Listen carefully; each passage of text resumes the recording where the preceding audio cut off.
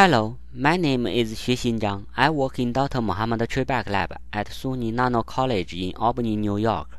This is a video summary of our recent study published in Journal of General Physiology. The title is Complex Role of STIM1 in the Activation of Store-Independent Orai1, Orai3 channels. Calcium is a universal second messenger. Increased calcium concentrations in the cytoplasm in response to wide variety of receptor agonists control many cellular functions. Non-excitable cells possess both store-operated calcium entry pathway and store-independent calcium entry pathways. Arachidonic acid-regulated calcium channel, ARC channel, and leukotriene-regulated calcium channel, LAC channel, are store-independent conductances recorded from HAC293 cells and vascular muscle cells, respectively. This table lists the properties of ARC and LAC channels, which are largely similar with one exception. That is, while endoplasmic reticulum STIM1 (STIM1) is necessary and sufficient for LAC channel activation in smooth muscle cells, plasma membrane STIM1 (PM-STIM1) is necessary for ARC channel activation in HAC cells.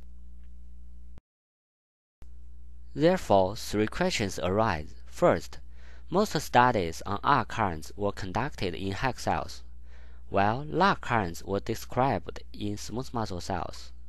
Therefore, are ARC and LAC mediated by the same or distinct pools of Orai1 and Orai3? Second, since leukotriene is a downstream metabolite of arachidonic acid, are ARC currents mediated by leukotriene?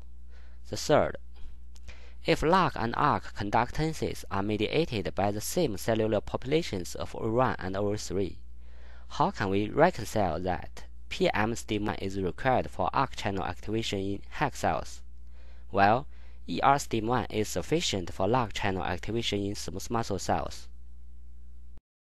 To answer the first question, we decided to compare side-by-side arachidonic acid-activated currents in smooth muscle cells and HAC cells.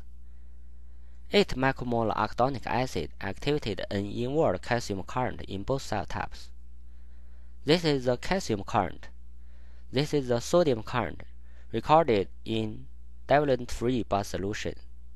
Upon knockdown Orai1, ARC currents are essentially abolished in both cell types.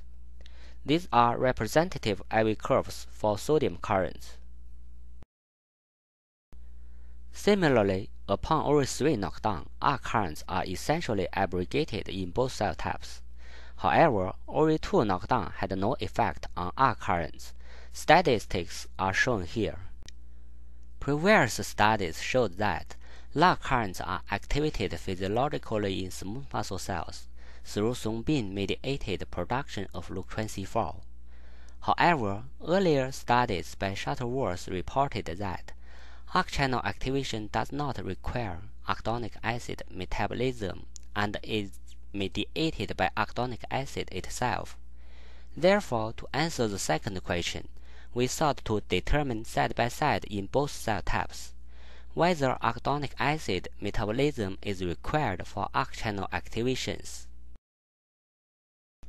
We tested a non-metabolizable analog of arachidonic acid, eicosapentaenoic acid, or ETYA, and showed that ETYA activated a calcium current in both cell types, but this current was around 50% the size of ARC current in both cell types. A 5-lipoxygenase inhibitor, NDGA, inhibited ARC currents by roughly 50% in both cell types. However, NDGA had no effect on LAC currents in both cell types. This suggests that although the channel can be activated by arachidonic acid, leukotriene is more potent. To answer the third question, we used two STIM1 constructs, a wild-type STIM1 and a VIP-tagged STIM1. The wild-type STIM1 expresses on both ER and plasma membrane, while VIP STIM1 only expresses at the ER membrane. We used these constructs in the rescue experiments. Wild-type cells were transfected with siRNA against STIM1 to to knock down STIM1 expression. Then we rescue either wild-type STIM1 or YP STIM1. Then cells from these four conditions were used to measure arc and lock currents. As expected, only wild-type STIM1 expression rescued arc currents, whereas YP STIM1 did not. An animation at the end of recording confirmed that stall-operated correct currents are rescued. Similar results were obtained with hack cells as shown here. Wild-type STIM1 expression rescued lock current, while YP STIM1 did not. These results are consistent with previous studies on arc channels in hack cells and those in smooth muscle cells from this study. However, previous studies using FUR2 imaging showed that STIM1 was sufficient to rescue lock currents activated physiologically in smooth muscle cells with agonist thrombin. So we reasoned that the discrepancy regarding the requirement of PM STIM1 versus STIM1 might not be caused by the cell type considered, but rather by the type of approach used in different studies. In other words, whole cell recording where the cytosol is dialyzed with a pipette solution versus use of FUR2 imaging on intact cells, suggesting the potential loss of a molecule from cytosol under whole cell configuration.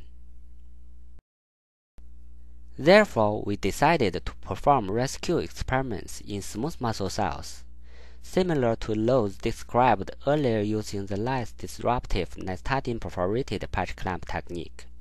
The use of this technique precluded us from dialyzing leukotriene into cytosol through pipette. Therefore, we performed those recording with exogenous application of arachidonic acid. The results show that arachidonic acid activated a current on both wild-type STIM1 and YP STIM1 expressing cells. Therefore, under nystatin-perforated patch clamp recordings, STIM1 is sufficient for arc currents.